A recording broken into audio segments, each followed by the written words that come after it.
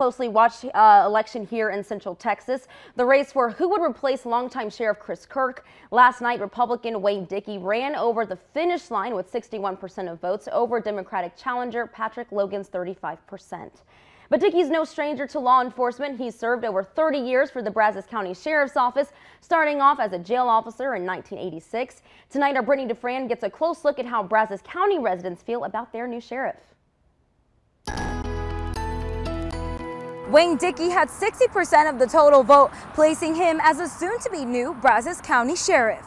Over 80,000 Brazos Valley residents voted for their new sheriff, and the majority choice sure showed, as many feel the Republican-elect was the best fit for a town he knows all about.